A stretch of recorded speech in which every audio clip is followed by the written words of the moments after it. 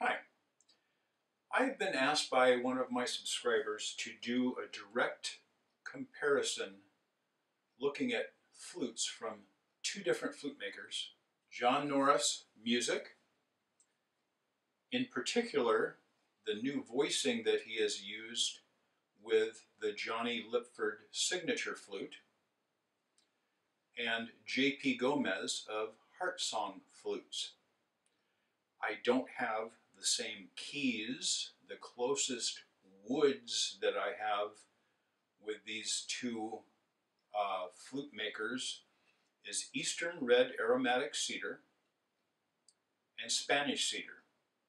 There is going to be a little bit of a tonal difference in these two woods. To me, the Spanish Cedar emphasizes a little more of the higher harmonics. The aromatic cedar tends to mellow those a little bit. So in my ears, most flutes, everything else being the same, the aromatic cedar flutes sound a little mellower than a Spanish cedar flute, again, to my ears. But also it has to do with the sound making mechanism and how everything is designed by different flute makers. And there are differences here. So first we're going to start with the Jonny Lipford Signature Flute. This is in the key of F minor.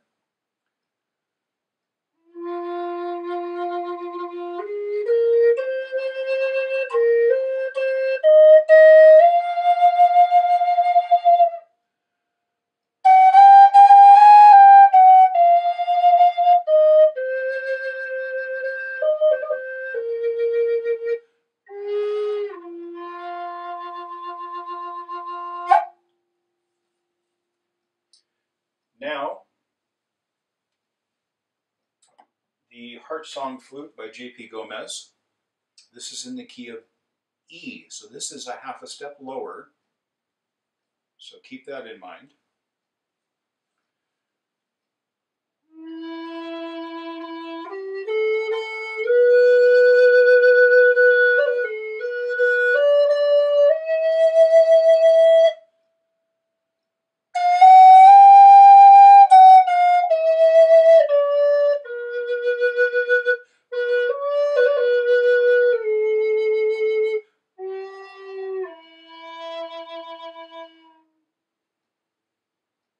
I'm going to do kind of a little reversal deal here.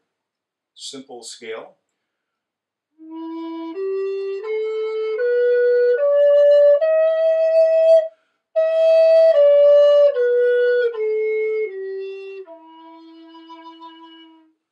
the J.P. Gomez Heartsong Flutes. Now, moving to the Jon Norris Jonny Lipford Signature Flute.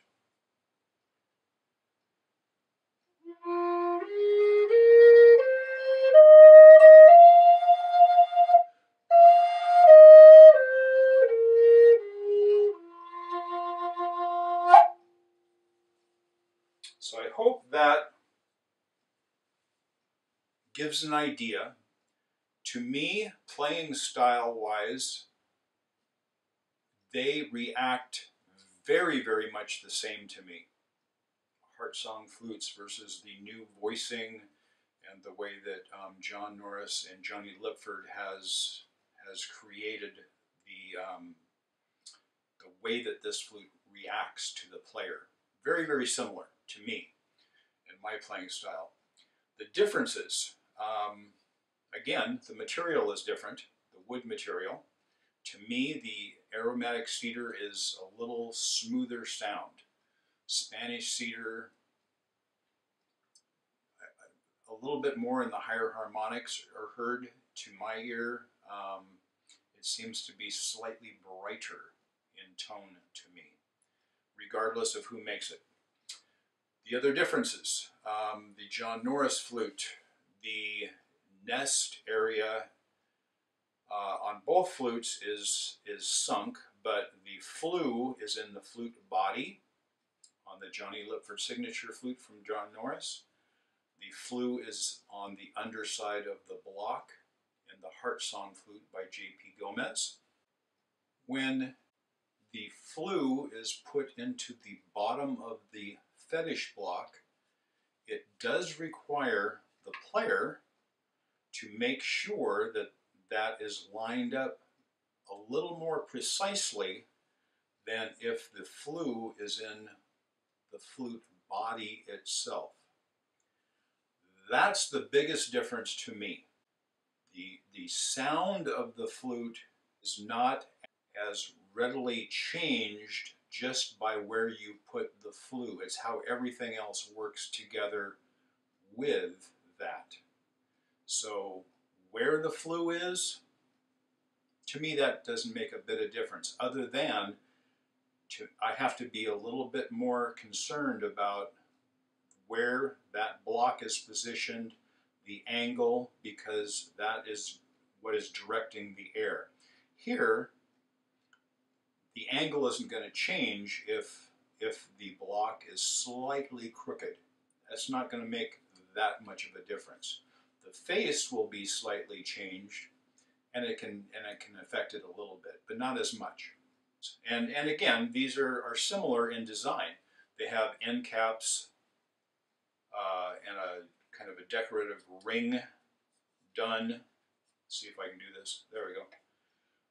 So they both have separate end caps and a decorative ring. This one is going to be a little harder to see. I'll include some pictures also separately. This doesn't have an end cap on the bottom. This one is mirrored, a mirror image of the mouthpiece end on the foot end. Other than that, both extremely well made, extremely well tuned. They both play beautifully. Down in the comments, let me know which one did you like the sound of better, not the key or anything like that, but could you tell much of a difference in the way my camera is picking up the sound here between the two, and which did you prefer? The Jon Norris Flute, Jonny Lipford Signature model, or the Heartsong Flutes. This is their special edition concert flute. This is kind of in the upper end of his standard line before you get into a completely custom flute.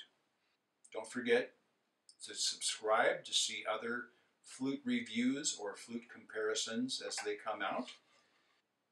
Thanks for watching.